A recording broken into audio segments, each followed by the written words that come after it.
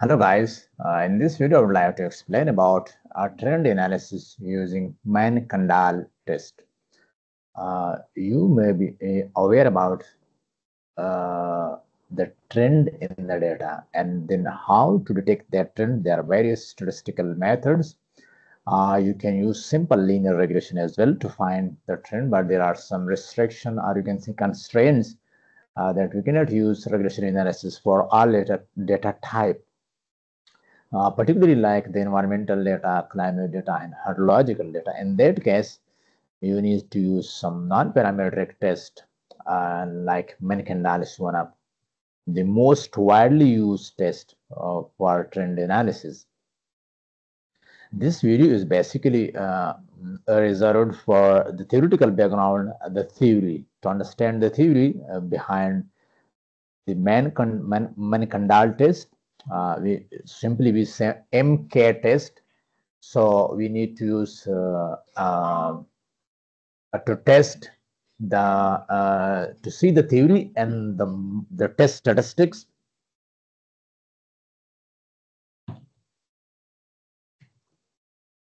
To test the test statistics, to see the test statistic and the procedure behind the Mann Kendall, the MK test. And the next video, I will explain that how we can implement this in R and then followed by a video in Python, so that you can have a better understanding and you can easily interpret your results. This video will help you in the interpretation of the results. So in my opinion, we need to work in two phases. One is theory. We should know the theory behind the model, the method, the test, and then we can implement in any language, Python or SPSS or Microsoft Excel. So the theoretical background or the theory of the test or the model can help you to interpret the results easily and easily understandable.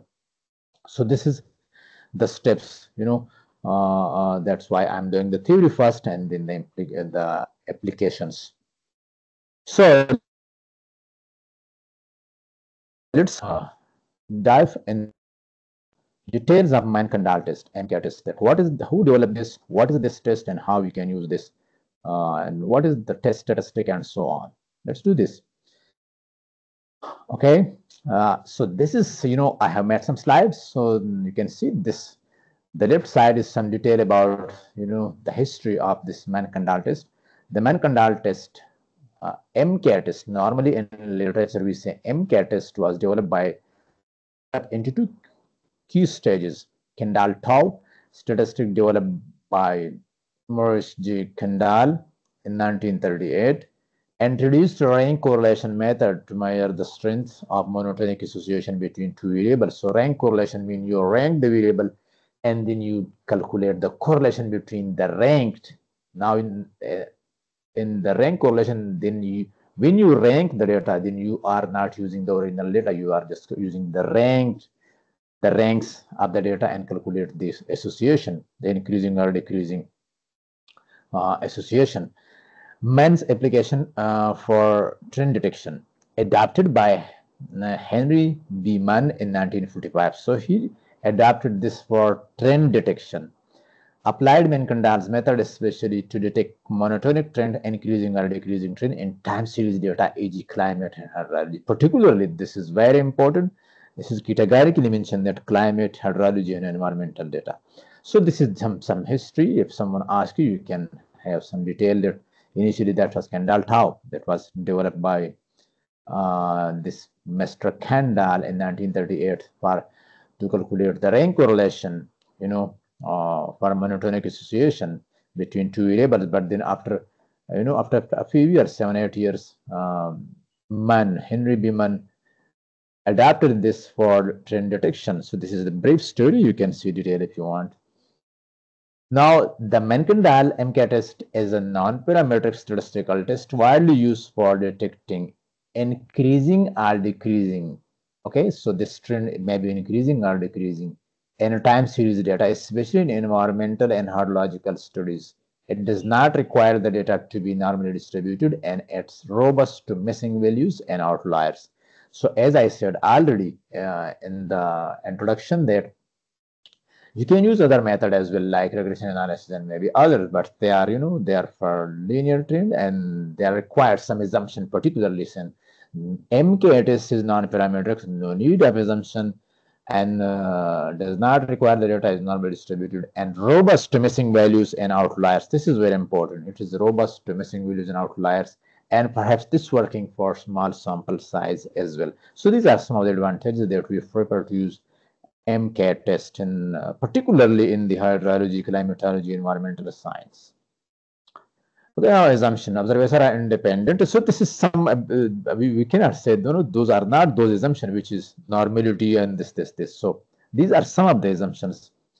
Data should be ordinal interval or ratio scale, because there are data types are nominal, ordinal, interval, ratio. So the nominal is not mentioned here, and because that is very basic data types, you cannot use all statistical, you cannot use many statistical method to nominal data.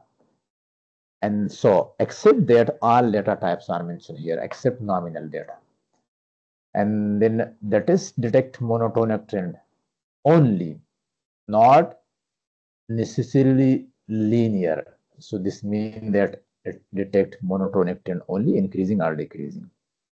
Now the procedure is, let's suppose we have time series data. Time series data, I mean like x1, x2, xn, like we say monthly data, so that may be January, February, March. If daily data, then first, second day of the month. So this is a time series data, be a time series of an observation.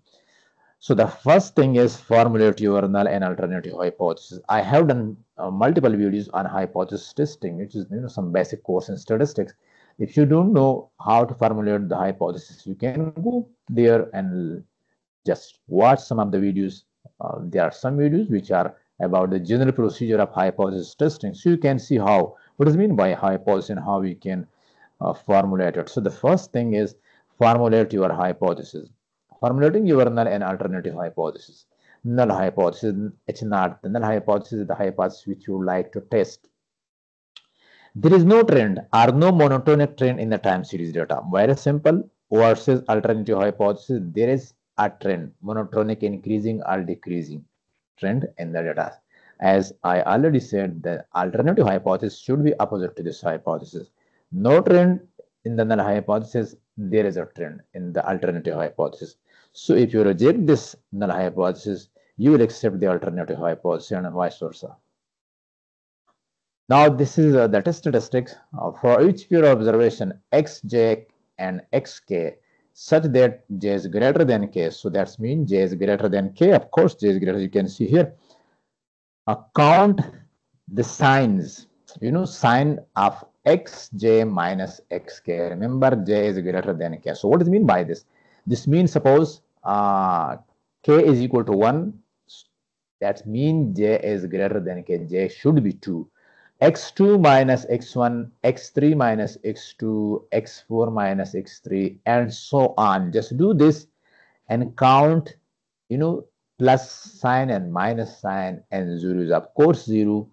So what is mean by this plus 1? If xj is greater than xj minus xk is greater than 0, or xj is greater than xk, okay? So if xj is minus xk is greater than 0, this will give you a plus sign, of course, so plus 1. And 0 if xj minus xk is equal to 0, this will give you a 0, not plus 1, not minus 1. And minus 1 if xj minus xk is less than 0. In this case, of course, xk is less than, xk is greater than xj, okay? Xj is less than xk, so this will give you minus 1.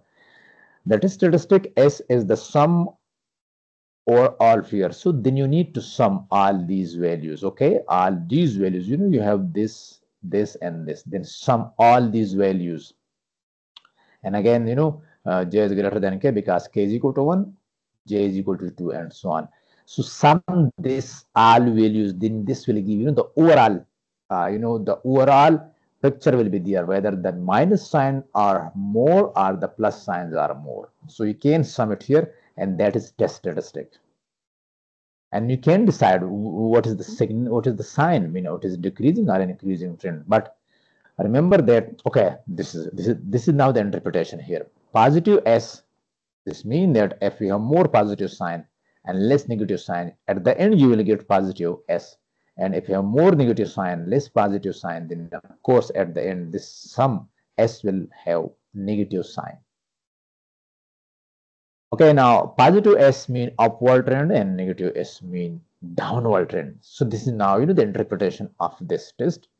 But normally we don't this one. But normally we don't use this. We know we use standardized Mann Kendall test. So now we are proceeding toward the standardized Mann Kendall test, MK test. That's why we need variance. For standardization, we need mean and variance. So we are calculating now variance of S under H naught under null hypothesis. If there is no tied values, then variance of S is equal to n and to n minus 1 and to 2n plus 5 divided by 18. N is the sample size and only sample size is required. You can calculate variance if there is no tied observation.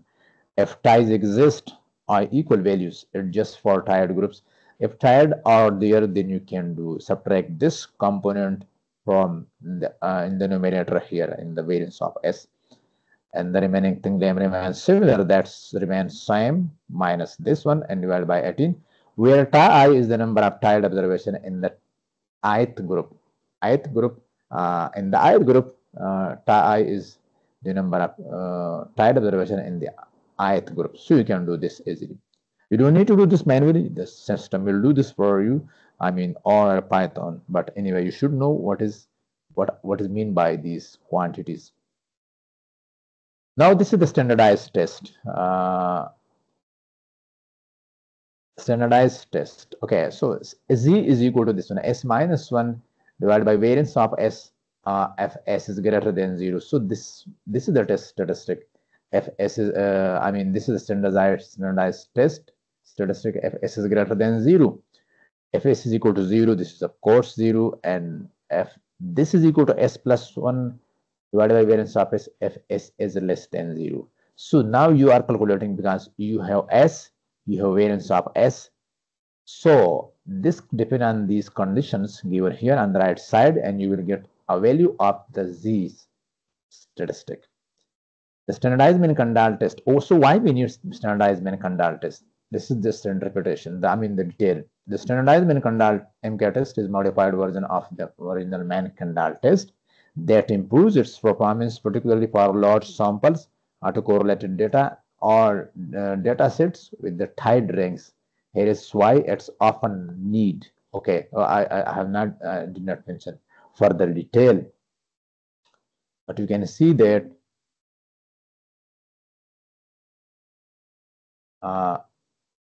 you can see, I need to remove this. You can see that particularly, the other things on the other side, but when you have tied observation, tied rings, then in that case, this can give you better result instead of the original Mann Kendall test. And the other advantages are also mentioned here. So decision rule, now when we will accept and when we will reject the null hypothesis. Compare Z with the standardized normal distribution. So now you have Z value from here.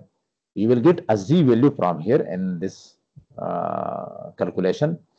And now you need to compare Z value with the standard normal distribution. For two tail test at significance level alpha, reject H naught F. So this is a general rule that Z absolute value greater than Z1 minus alpha by 2.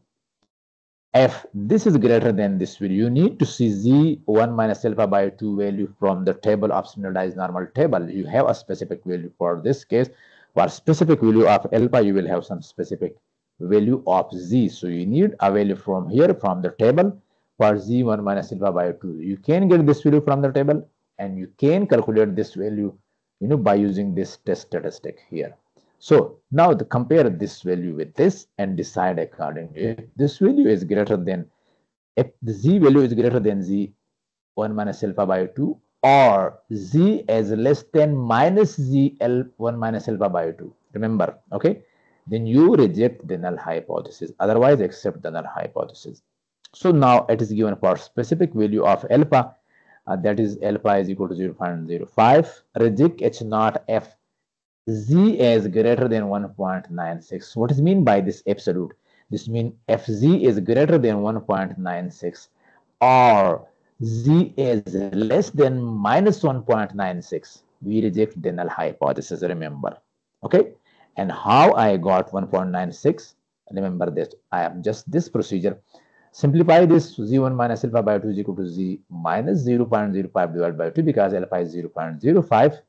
And now just simplify this 0.05 divided by 2. This will give you 0.025 and this will give you z 0.975. And just look this from the table of standard normal distribution.